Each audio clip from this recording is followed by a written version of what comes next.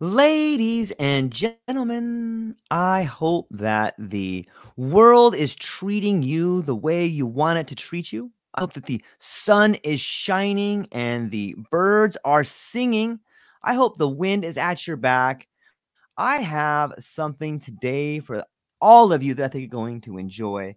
So, aloha and welcome to today's episode where we have an extraordinary guest who has dedicated over 4 decades to advancing mental health, personal growth, and the art of compassionate communication.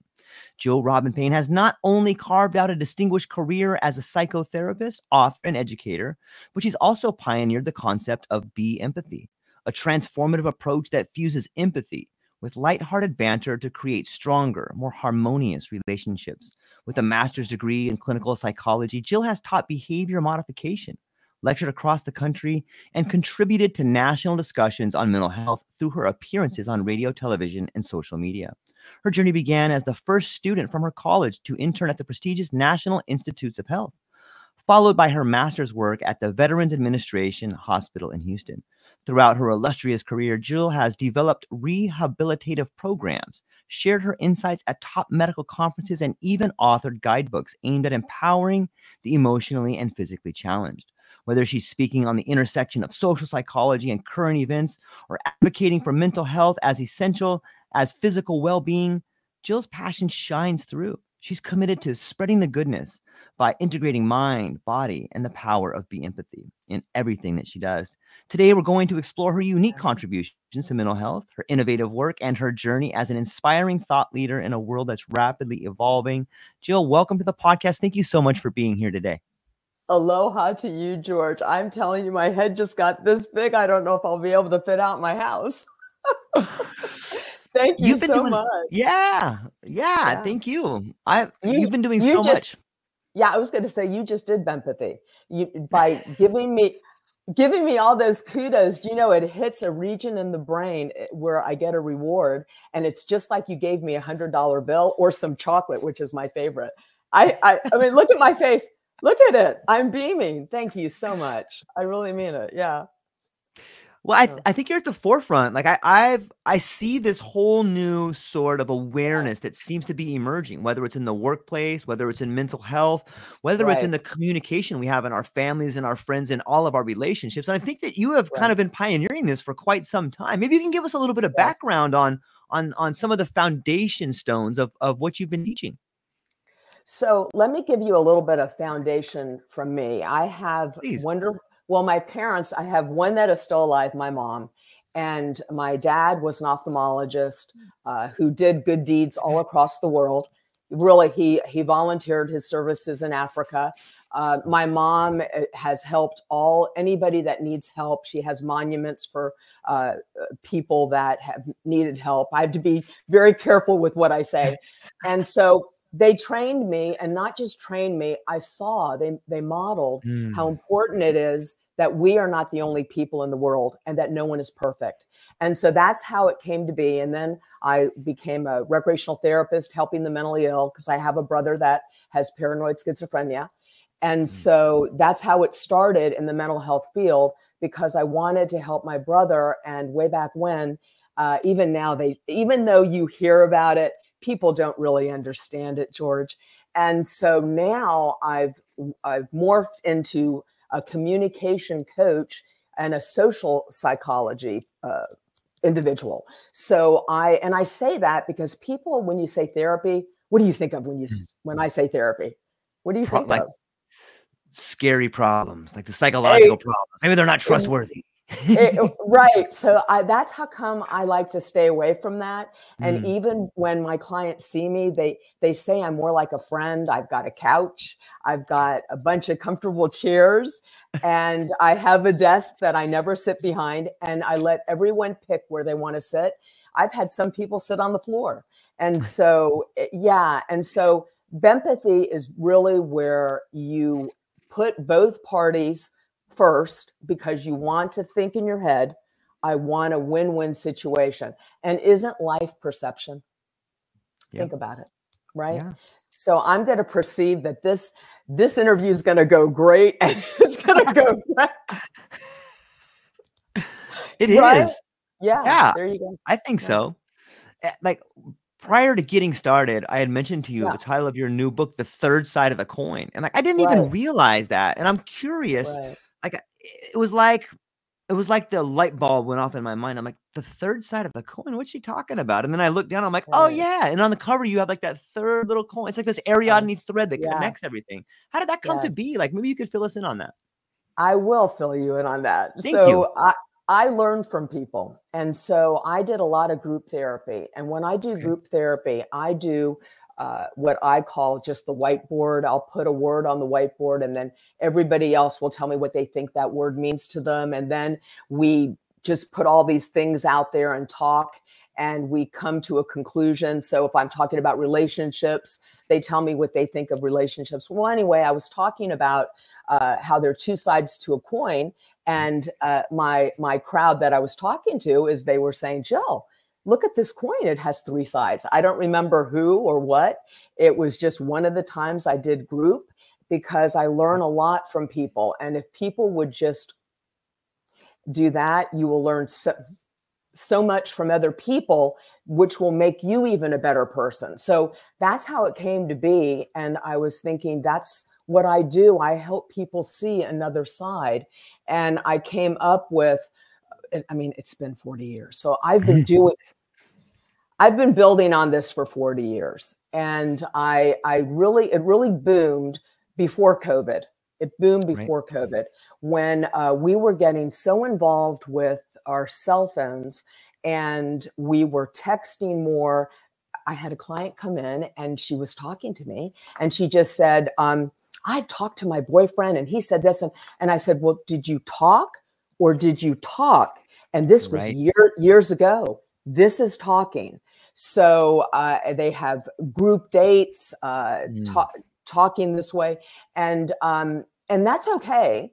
If you're going to do that, the more you practice something, the better you are at it. So I am not very good at this. How are you, George? I don't know. I'm not. I have my clients. They just go like this. I'm not very good. I'm better at this. And so Yeah. we just need a balance. And so that's how I, with my clients, the people I've been working with, I've seen what's going on. You see it in the research. It's validated me, right? Yes. What is the Surgeon General just came out with, social media is detrimental or can be. Well, do you know, listen, do you know, Okay. go look at research. Screen time, doing what I'm doing right now, screen time affects us and can Yeah. affect us in a negative way. So they've been doing studies on this for years, like 10, 15 years, maybe even longer. So we just need a balance. And think about your relationships. You need a balance. It can't Yeah. always be about your partner or your friends or you. We just need to remember that we need to look at the dynamics and the bigger picture. Right. It's so well said. I can't Right. help but hear the imagery laden words that you're using, like, I see the other side. And, Right. I'm just curious, that has to play a big role, not only in helping people or coaching people or working with people or even writing a book or just relationships in general. But it seems like you Right. have a really unbelievable way of using metaphors and language that Right. helps people see. Like, Right. what is your relationship to language and imagery and influence? Well, I do believe that if people can see it, they Yes. can feel it. This is what I Yes. tell my I love that. clients. The more senses you use, it's in my books. The more Okay. senses you use, the more you make sense of things. So, George, That's I so can be beautiful. right. So I can sit here and look at my cat and sit outside in the yard, and I can have all these thoughts in my head. And unless I have schizophrenia, I can't hear it. I can't see it. I can't feel it. I can't taste it. So we need to take it out of here. It slows it down. It makes you Mhm. see a different perception. And that's why I tell my clients to even talk in their phones, because they like their phones. And if you talk in your phone and play it back to you, you've used your mouth, and then Yeah. you also use your ears to hear it. Yeah. Yeah, Yeah. I guess that I guess that's why one line of poetry can be more meaningful than a 400-page service agreement, right? Because you're like Right, you're drinking it in, like you're seeing it, right, you're saying right, it, you're breathing in. It's meaningful. right, right. Do you think that that might be the foundation for not only the conflicts we're having, but also for the Bempathy, where it's this idea of having a meaningful conversation? Right. So again, I think before we started, I Okay. showed you that I have my cell phone here. And you Yes. know what? I want you to know that I put Okay. it away so I can't see it, because Smart. if you have your cell phone out and it's even off and you see it, you will spend more time thinking about your cell phone than you will about the person you're with. So I recommend everybody put it Right. away. But I just wanted to show you, though, this is what we're becoming. And I've noticed that some of the people that I work with and talk to, they've gotten a more blunted affect, Yes. because I want you to look around. Everybody out there, look around at people on their phones. My husband loves his phone and he plays Right. checkers, and he's like this. And so what happens to my face? It gets blunted. And Yeah. if it's blunted, I can't feel as much. And if I'm also looking at this, I'm not practicing reading your face. And if I Right. can't read your face or mimic you or even mirror you, my empathy is going to go down. Even though empathy is back on the rise, I don't know, that's research. So I Right. don't know what that means, because to me, if I can't read your facial cues or your body language, or really relate with you and connect with you, how am I going to be empathetic with you?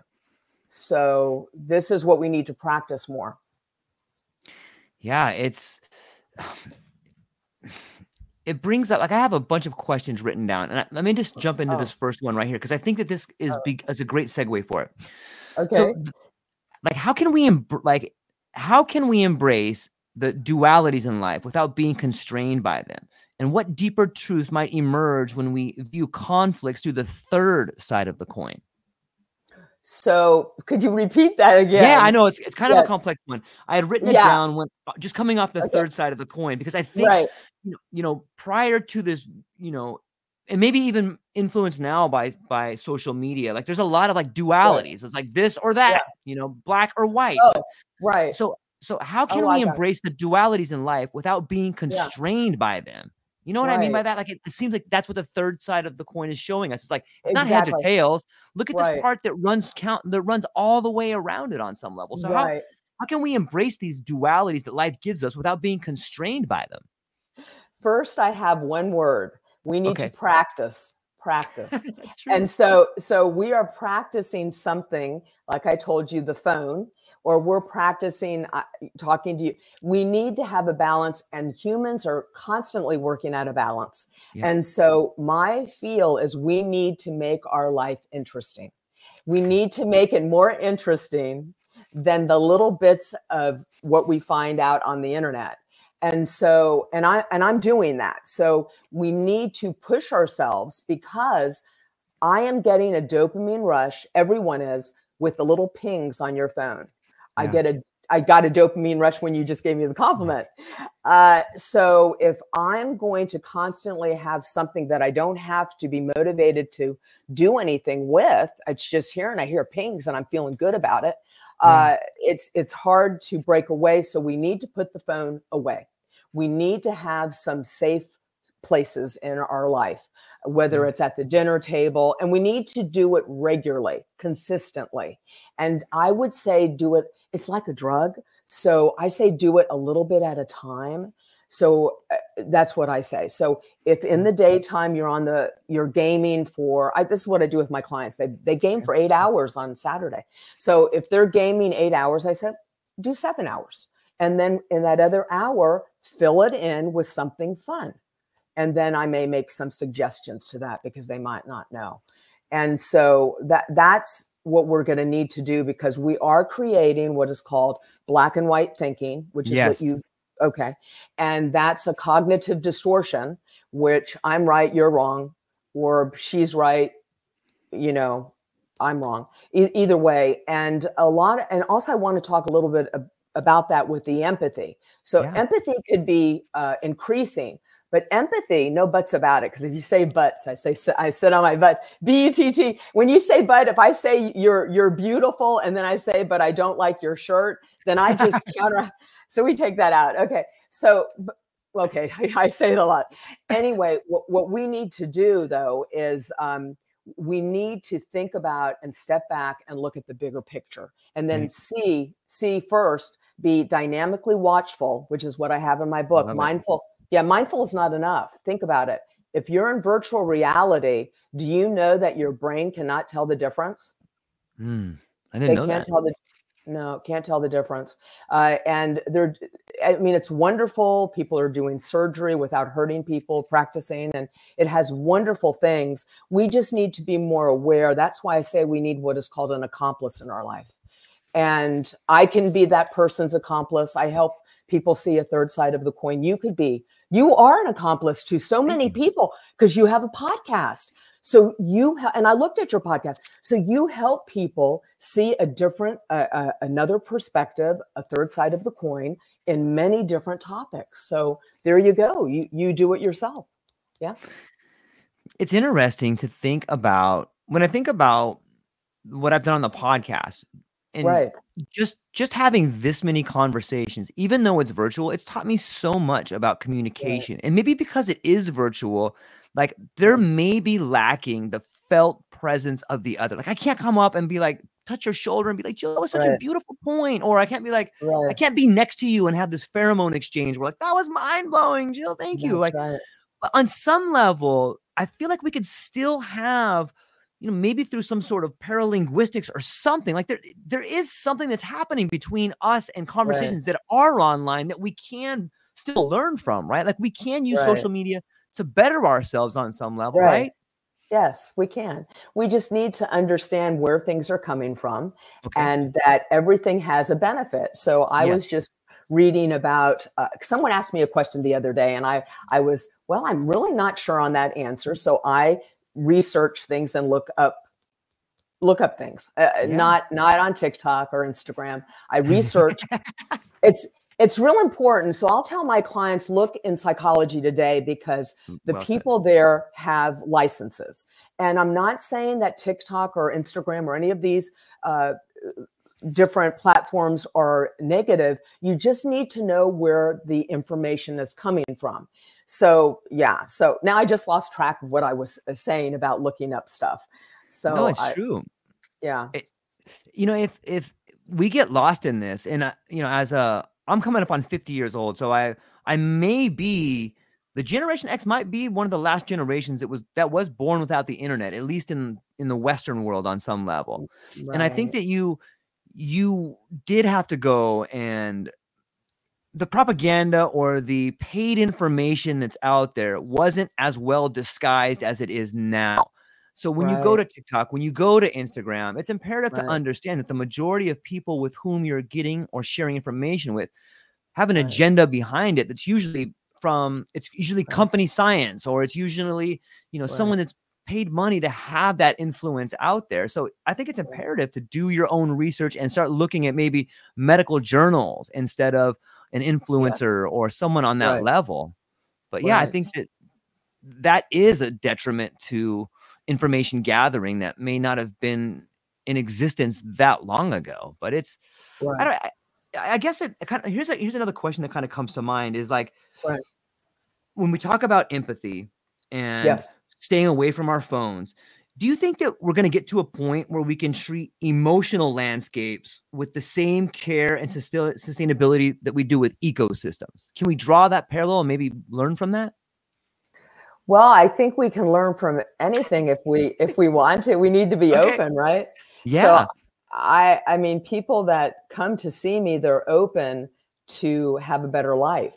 And now there are some people that will go see therapists that just want to complain.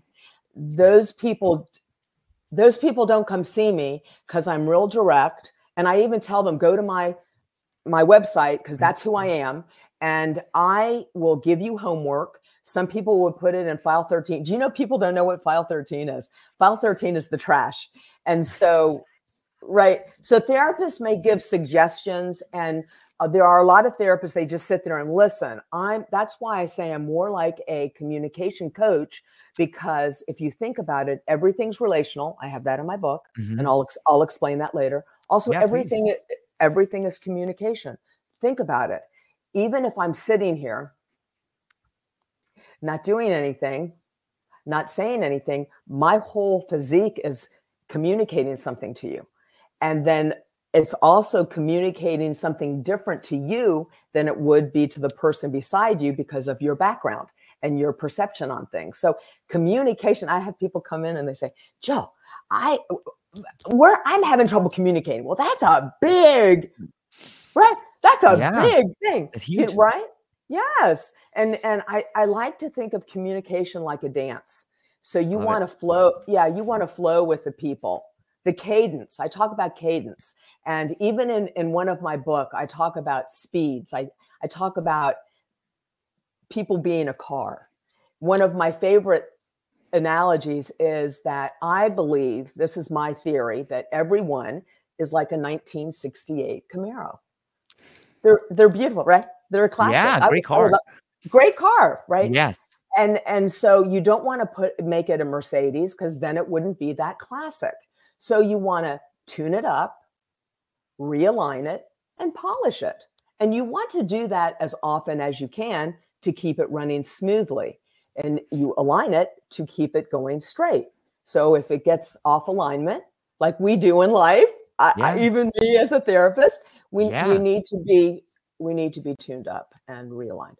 And so that's how I think of people. And we go different speeds. Yeah. Like I like to be that red Ferrari and go 200 miles an hour. If you go real fast, which is what technology is doing for us, think of yourself when we are online and we are doom scrolling.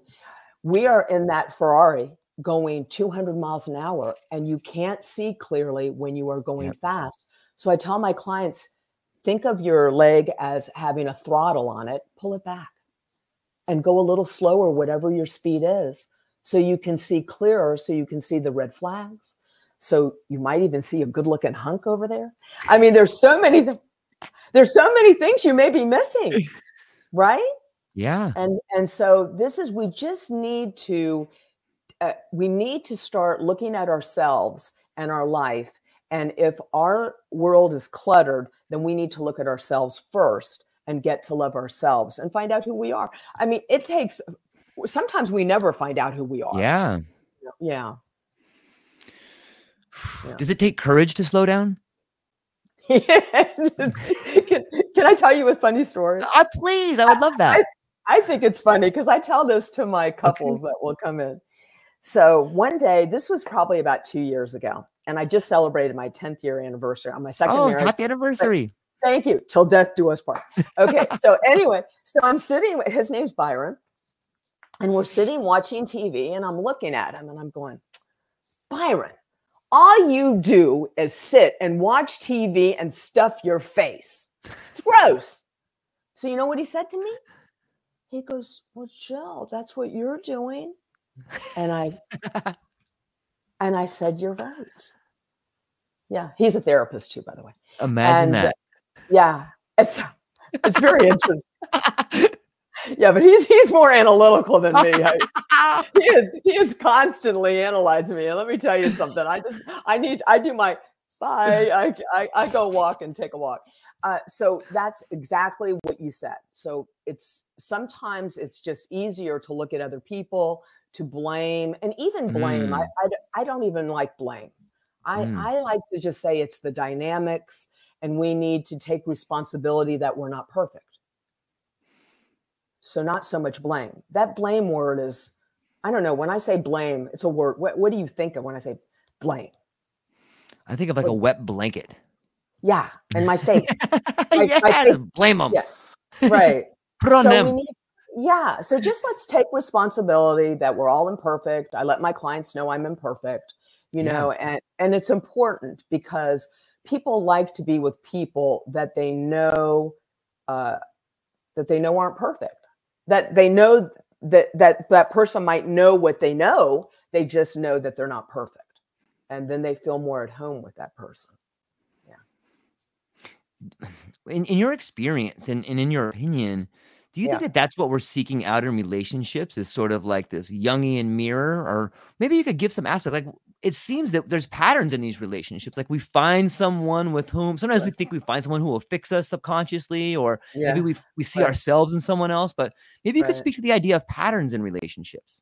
Well, gosh, that's big. I know. So there is something called the attachment theory that I will have clients look up themselves. And by Okay. the way, I like people to do their own homework because it gets you to remember it and retain it better. If I Yep. just tell you something, you're more likely to forget it. It Yep. means more if you look it up. I give some things and then, so they'll look that up. That's one thing that does affect you. And so when you're raised with parent figures, it doesn't matter who they are. Usually, it depends on what theorist you're talking to. We Hmm. will try to, let's say if we had a parent figure that worked a lot Yeah. and so they weren't there for us. So we may be attracted to emotionally unavailable people Mm. or people that aren't so much there, and because we're trying to relive that and fix it. That's the easiest way I can explain it. Hmm. And so all we need to do is, I have people do this, is write down a list of the characteristics of the people that you want in your life. That's friends, that's lovers, that's anybody. And that's what you need to stick with. The problem is a lot of times we put down what we don't want. It's yeah. So I have my clients do it and then we go over it and then we edit it. So there's a lot of times I'll say, I want my husband to stop nagging me. Well, then my brain hears nagging. So I want my husband to speak to me with respect. Mm. See, do you see the difference? And Yeah. so, and we do that. And then also a lot of people don't even know what they want. So you know what I do? I tell them, What? write down what you don't want. And then on the opposite side, you write the opposite. And that's what you do want. And then if they've had a tragic relationship, I tell Hmm. them, write down all the negative qualities of that person and then write down the opposite of those characteristics. And that needs to be at the top of your list so that you don't go back and find that person. That's beautiful information. Thanks for sharing that. I, f- Right. I feel like if Right. I did that exercise, then the list of things that I don't want would probably be things about myself that I don't like. Yeah. Does that sound too crazy? Or have you found that? Is No, that something that happens? yes, that is that. Yes. There's so many different, do you know, we are so complex, yet we I are so know. simple. Yeah. So we're simple to the aspect that we want to feel, we want to fit in, we want to be appreciated, we want to be respected, and we want to be heard. So Yeah. that's the simplicity. Yeah. The difficult part is we are so complex because no one has the same brain, no one Mm. has the same retina, no one has the same fingerprints, not even identical twins. So everyone, including me and you, have a different language. Forget the men and women. Okay. I Yeah. don't care if you're them, that, or an it.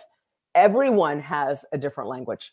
And we need to be more aware of the cadence and the words that other people use. And the more that you can mirror it and reflect it, the more that they will listen to you.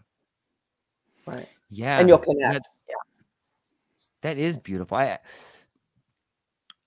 Thank love you. the yeah, of course. I love the Mhm. analogy of the Camaro. And when I think about Oh, that, like the word authenticity comes up for me. And you right. talked about the Camaro going fast, but Yes. it seems that so many of us, especially in today's world with the cell phone or with social media, like we Right. are trying to put that Mercedes emblem on the Camaro and just trick everybody. Like, hey, this is a old new Mercedes over here. Like, what is it like? And that seems to be the fear on some level. What, in your opinion, like, is there a relationship between fear and authenticity?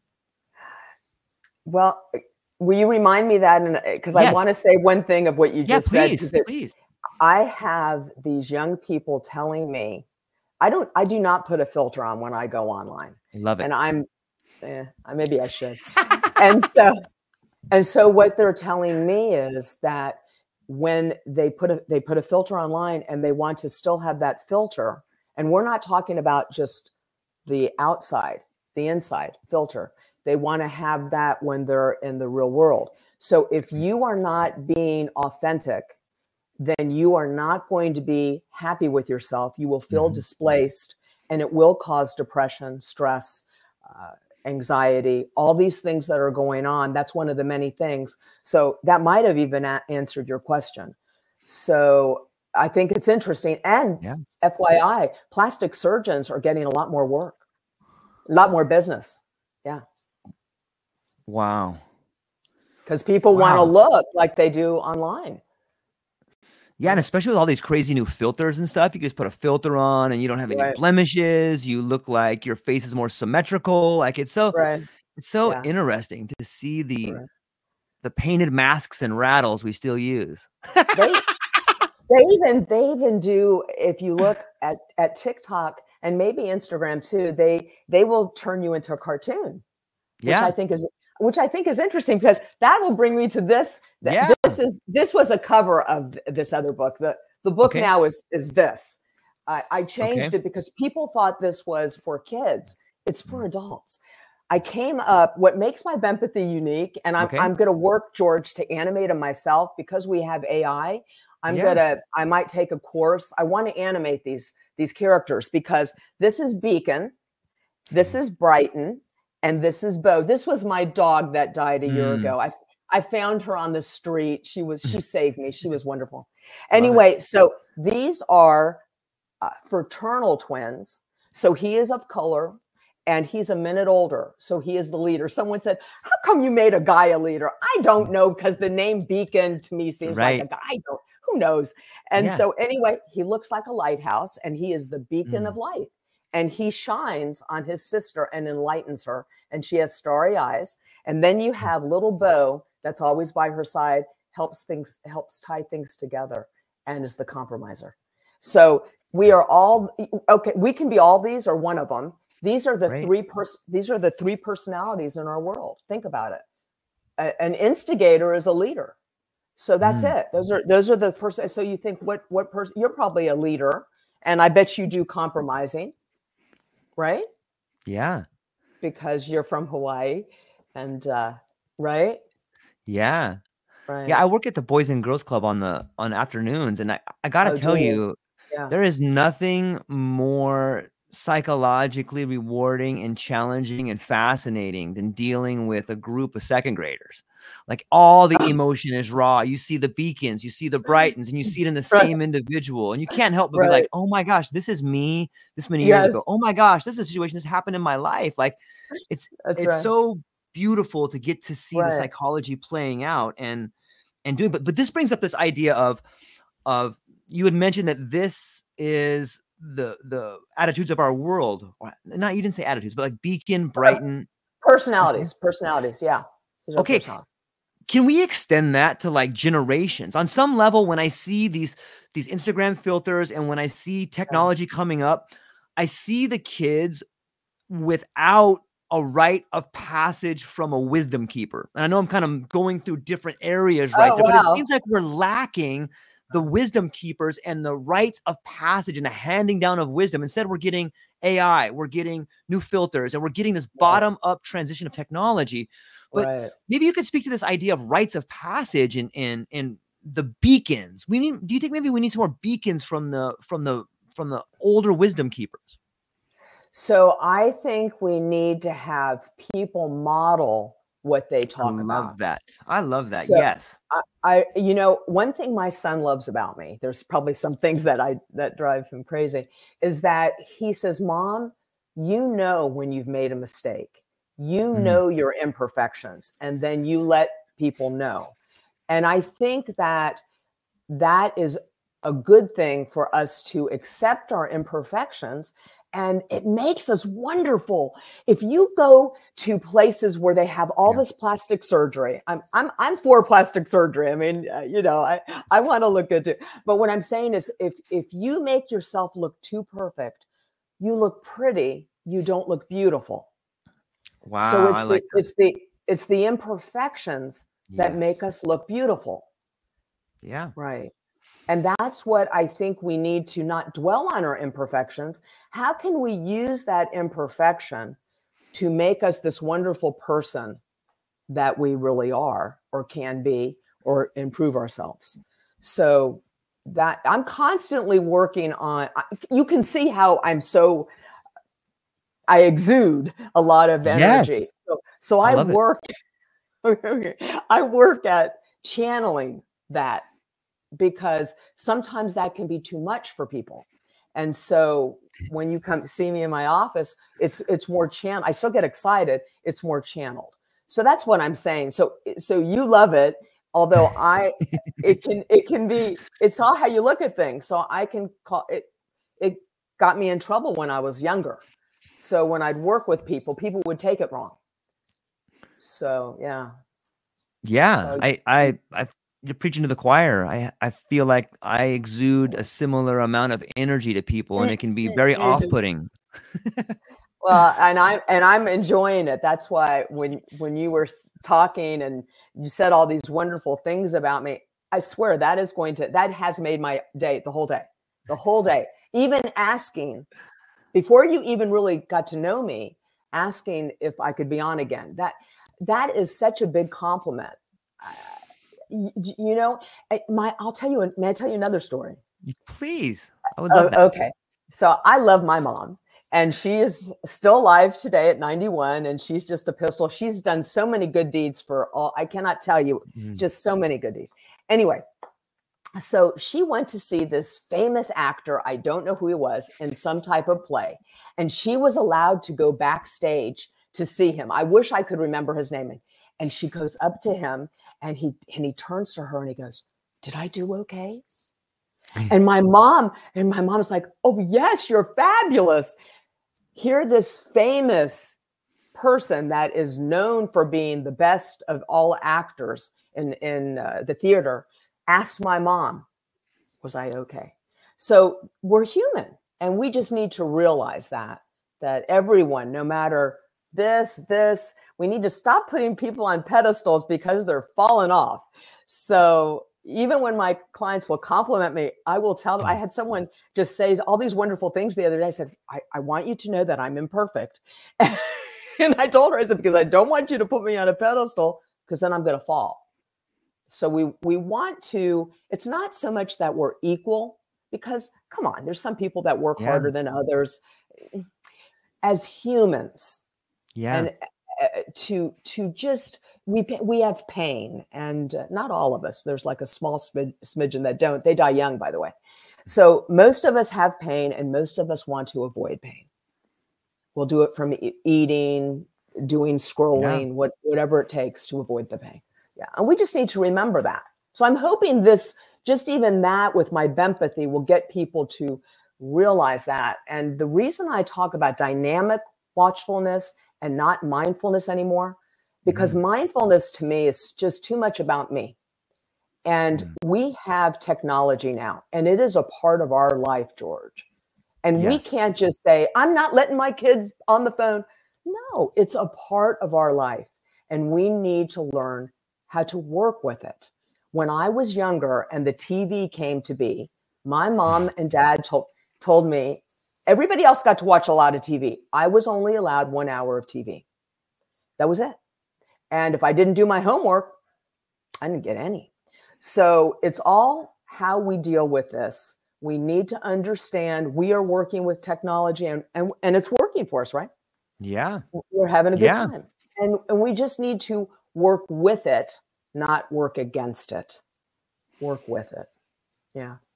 I love it. I can't help but think of the great book by Marshall McLuhan called The Gutenberg Galaxy, where he talks about the way in which the printing press fundamentally changed the way we interpret ourselves and the world around us, with concepts like exact repeatability. And then now we have this new format, or this derivative of, that's fundamentally changing how we communicate on some level. Do you think that we're going to see profound changes the same way the printing press gave us profound changes? And yes, and I think it's positive and negative. Yeah, of course. And it is how we look at it. To me, this is me. As I tell people, I'm one therapist. This is me with my 40 years of doing this, that I think and love people. And I know you are the same. I love people. Yeah. I know that there's some people that might get on my nerves. I might get on some people's. I truly love people. And if you love cats or love people, it's going to come through. And I think we need to be more into loving and caring about the human race, and then everything will fall into place. That rhymed. That rhymed. Say it again. Let's hear it again.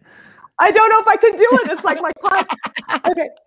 We need to love the human race, and then everything will fall into place. It's beautiful. It's so easy. And that's Poetry. what my books do. Yeah, I guess. Anyway, and so my books simplify things such as that. And I give many different techniques like we're talking about. To me, it's common sense. Just like when you do your podcast, not podcast. It was too difficult for me. Anyway, for you, it's probably common sense. You have the mic, you put your lighting up, and it makes sense to you, right? And we all have our place and our specialties and our gifts, and we need to find it and then share it with others. I think that's my feel, and it makes us feel good to do that. There's a lot of things that I love about our conversation so far, but one thing I really want to touch on is this idea of like you're creating a new word that represents a new set of ideas that doesn't have a whole lot of residue on it. And like, you can't go anywhere without a linguistic pathway. Like, is this something you put a lot of thought into? Like, it's a brilliant thing to do. Can you tell us about that process? Oh, it's the truth. Yes. It's wonderful. I would love to learn more. So I'm always thinking, and we're all always thinking. I know we're not supposed to say always and never. Our brain is constantly going. Some people more than others. Yeah. For instance, today I was up at 1 o'clock, and I'm thinking, and I'm thinking how I can. I'm the power of attorney over my brother, and my mom's 91. So I'm thinking of all the things that I can do to make things better. And so because of that, I was thinking about the world. If I could sprinkle happy dust on everyone, George, I would do it. My clients laugh at me because they say, oh, you would.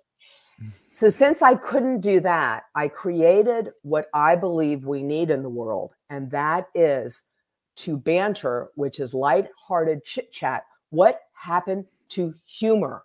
And humor needs to be done in the right place at the right time. In my books, I have TP, which is not toilet paper. It's timing and position. If I go down Westheimer in Houston, Texas, I can just as easily hit the red lights as I can hit green lights. Yes. So we need to be more thinking about this. And that's what I was thinking about with my Bempathy. So to put that with something heavy like empathy. Yeah. Because empathy is deep. Do you know, this happened one time with one client, and I'll never forget it. I won't forget it. So I am very empathetic. Women, by the way, are more empathetic than men. We can, Now, and there's people that are more empathetic than others. I am very empathetic. I can feel energy. And matter of fact, if I'm not in a good mood, you don't even want to be in my room. Okay. So this one particular day, I was seeing over 40 clients a week during COVID. And I was seeing one of my wonderful clients, and I was sympathizing with that client, not empathizing, one time. And there was I got goosebumps. There was such a disconnect. I felt that I owed that client another session. And I believe that client even felt it. Sympathy is feeling for somebody, whereas empathy is being with that, feeling with that person. It goes a lot deeper than that. And it's easier to sympathize. And I do believe that a lot of people are doing that, and people take it as they're really empathizing. And without empathy, you cannot be compassionate. And just because you have empathy does not mean you're compassionate. Compassion is an act. It's sort of, if I see you and I saw you had a bunch of books and I opened the door for you, I'm being compassionate. So it's an act of service. And so we need to, I guess, practice this. And that's how I got with this Bempathy. I was just watching how things were transpiring. And I wanted, I was going to come up with, what did I come up with? Schmooze. It was going to be schmooze and empathy. Bempathy. And somebody had already, do you like that? Yeah, I like it. Yeah. So Bempathy was my first. And then I looked it up and somebody had already used that. It wasn't trademarked or anything. And I said, you know what? I don't like that anyway. And so then I said, what about banter? Banter and empathy, Bempathy. And that's how I really thought of it. And then my characters, I remember talking to my dad and his caregiver for a whole year. I would call them up and say, I need some characters to go with my Bempathy, because people relate better with cartoon characters, even adults. Come on, what did Park City? What are those cartoons that the South Park, South Park, Family Guy, all of these cartoons that came out. Yeah. Yes, because see, they're more expressive and they're easier to read. So people realize. So I said, I want something like that. And so they would come up with these really intellectual words. And so then I would look. I like to simplify things. Yeah. And so I simplified with beacon of light. A beacon is, what does a lighthouse do? It helps guide you, right? It's not a boss. It guides you. It brightens your life. It's beautiful. And then I even described what the person would look like to my graphic artist. And then I said, I think fraternal twins, because I want them connected. And then I said, what could the girl brighten? She's brightened. And then he came up with the starry eyes. And then my dog came about a year later. I was walking Hershey. And Hershey saved me, by the way. I was in a very bad accident in 2010 where I even had PTSD for 2 years, really, really bad. And I found Hershey, or Hershey found me on the street. I do believe in this. I don't know if you believe. I believe in energy. My son buys me things from Hawaii with the peace sign and all that. I believe in it. Yeah, so I'm with you. Hershey came up to me in the 5th Ward, which is not a great section in Houston, Texas. I was working there contracting. And Hershey came up to me and said, take me home. And the vet told me that day when I took her there for $400 and something that Hershey would have died if I didn't pick her up that day. But no buts. Hershey picked me up. So So anyway, so I'm walking Hershey. That was a side story. So I'm walking Hershey one day and I'm looking down at her and I said, you know what? Hershey gets me to see another side of the coin. Hershey gets me to step back and learn how to compromise. I said, you know what? I'm going to use Hershey. But I said, let's use a bow. Because she's a girl, Hershey, will help tie everything together. A compromiser. Yeah. Right. That's how I came up with that. Thank you for letting me share that. Thank you. That was wonderful. I enjoyed that. Yeah. Well, I think it's imperative.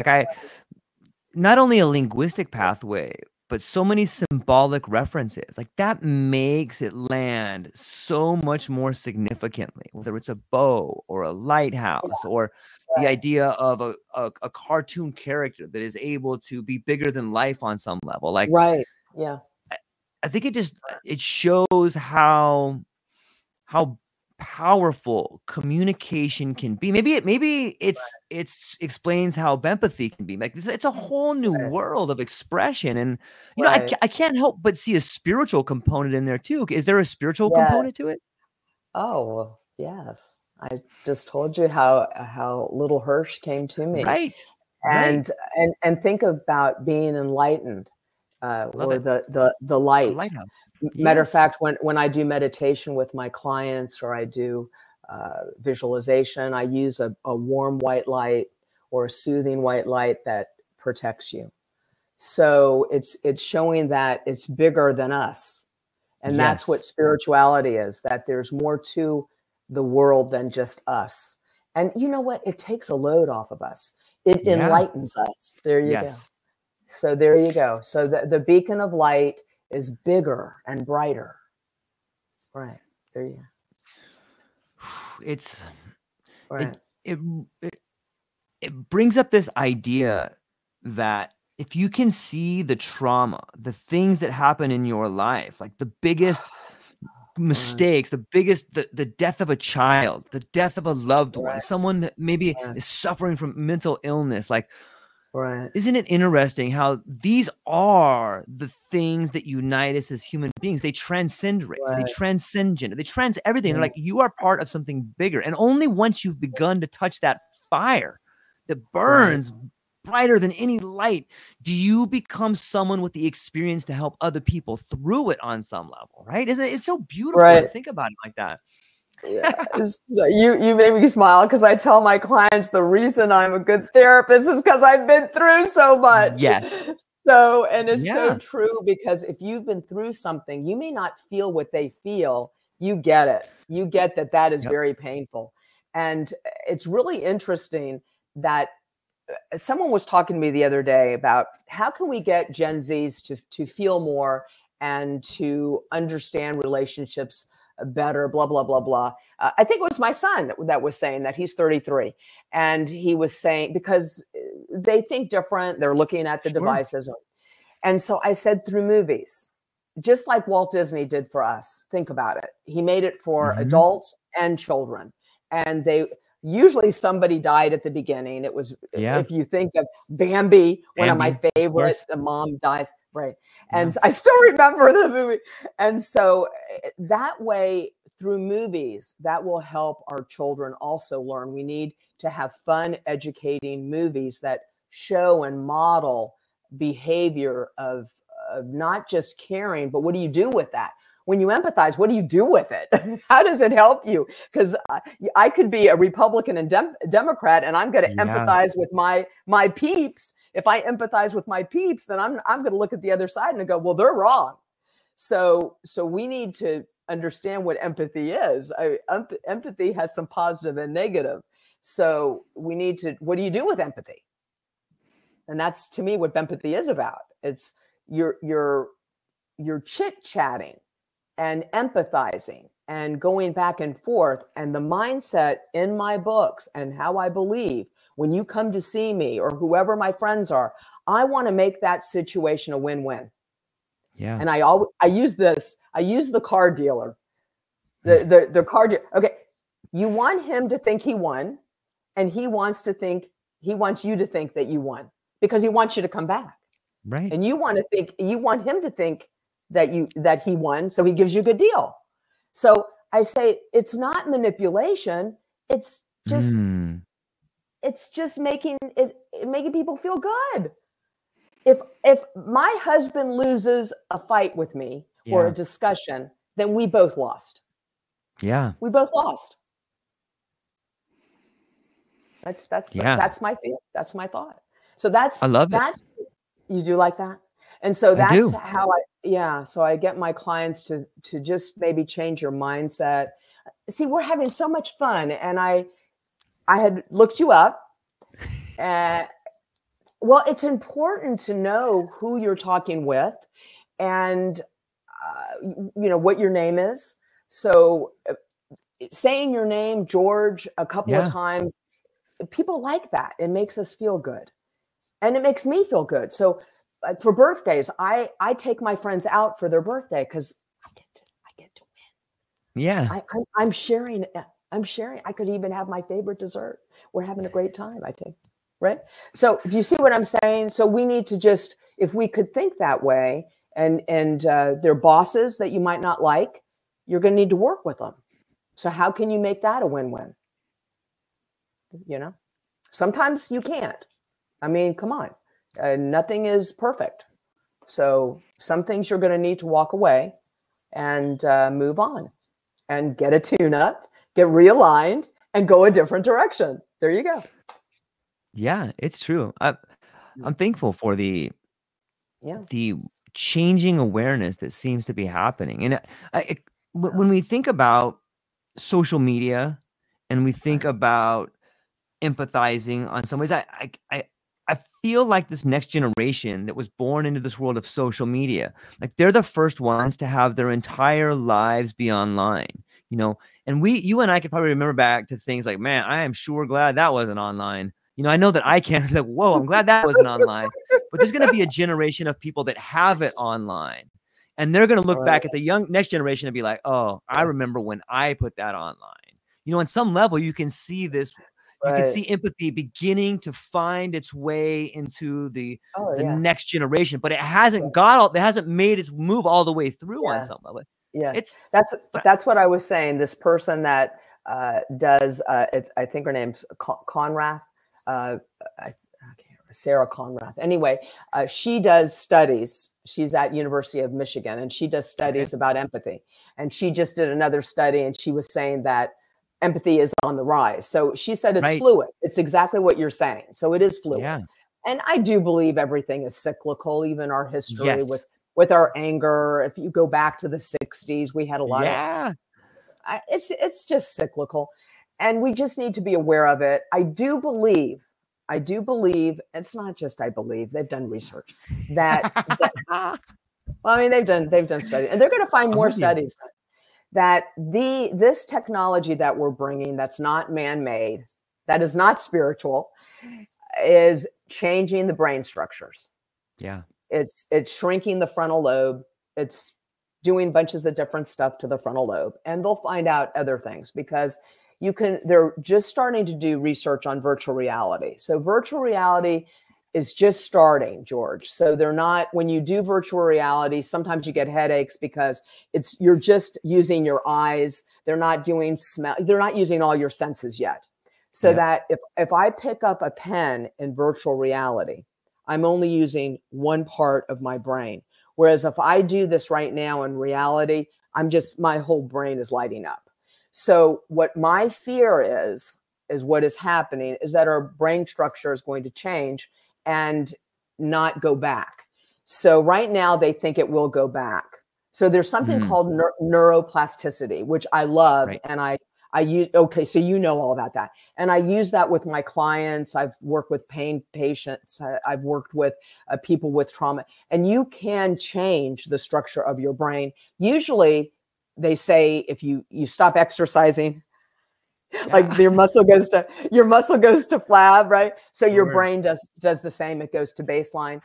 My fear is that we're going to change the brain structure, because if I change the brain structure of my brain and then I have a baby, so many things are genetics. yeah, And they even did a study. Go look up the snail theory, the okay, thank you, snail study. And what they did was they injected, they had a snail. This was mean. And they shocked it. They shocked the snail. And mm, so that snail avoided that place where it was being shocked. So they took the RNA from that snail and put it into another snail and put that snail in the same position. And that snail that never was shocked avoided that little area that he could have gotten shocked. So they're saying that trauma is hereditary. To me, yeah, everything is genetics. It's they say 50-50, nurture, nature. Who knows? I do know a lot is genetics. I do know that nature does help, because otherwise I wouldn't have a job. without a So, doubt. I yeah. think I, I agree. I know we're kind of coming up on the closing of it, but Oh, we'll get into this when you come back. Or how are you doing on time? okay. I don't know. Actually, It's it's actually, about that time. You're we right. did a whole I know. hour. You were I know. wonderful. You were Well, such a great host. Really. thank Thank you. you. Thank Yeah. I didn't even get through any of my I would do that one question and I have like another 10. But I when you I come hope back, I said what you needed. all of it. I would love to get into the idea of changing brain chemistry, default mode network, psychedelics, and the idea in which we can revisit our trauma in a meaningful way and almost a third person point Oh, of view. Because I've been talking to a lot of people about this, and maybe I'll have you come on with yeah, another guest. Anyways, I will just keep talking if I don't cut you short, if I don't cut it off right now. But before I do that, yes. where can people find you? What do you have coming up and what are you excited about? Gosh, I have a bunch of podcasts coming up, and Okay. I don't know what they're. I'd have to go look. So just look me up. I'm Jill Robin Payne, JILLPAYNE, and Robin like the bird, ROBIN. And I think if you look up my platforms, it's and my website is jillrobinpayne.com. And so look me up, email me. I tell people that, and I would love to hear from people. Anything that All they the would links, like me to talk about. Yeah. all the links will be in the show notes. So if you're within the sound of our voice, whether it's Right. today, whether you're live streaming 5, 10, 8 years from now, whenever it is, go down to the show notes and reach out to Jill. She's an incredible storyteller. She has 40 years of experience, and she's pioneering the ways in which we're going to be living in the future. And I really appreciate your time. Hang on briefly afterwards, but to everybody else, I hope you have a beautiful day, and go down, check out her books. They'll really help you see the world in a different way, in my opinion. And in her opinion, I think she would agree. That's all we got, ladies and gentlemen. Aloha. That are we